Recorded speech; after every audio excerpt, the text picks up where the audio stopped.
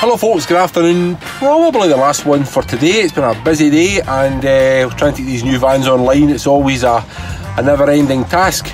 2014 this one, Transit 330. It's the Mark 7. It's the short wheelbase with the medium roof.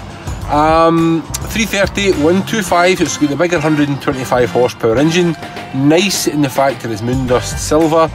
The air conditioning, the automatic headlights, rain sensing wipers, the rear step on it, among others. It's 6-speed box, so it's got a lot of other extras, and heated screen, I forgot to mention, is a point worthy of note in the Scottish winters.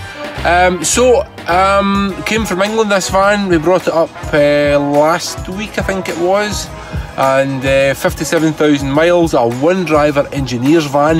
It's got the full bot storage and racking system in the back. I'll show you in a minute or two, along with the fluorescent lighting up top in the rear as well. So beautifully set up for an engineer or the like, or a tradesman or a tradesperson. If the racking in the back is of no use, we can remove that, and it's got a full service history with it as well. So Mark 7 Transits, I was going to say, yeah, these were the model. This is the model before the Custom came out, and I always say these are the last of the brand that can logically be maintained and serviced by a competent mechanic.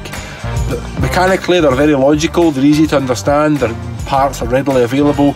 Go to the new Custom, albeit a very good van, a lot more complex, and that brings on its own issues, although the Custom is a good van. So we'll crack on, get it online, hope you like it. It's a lovely van.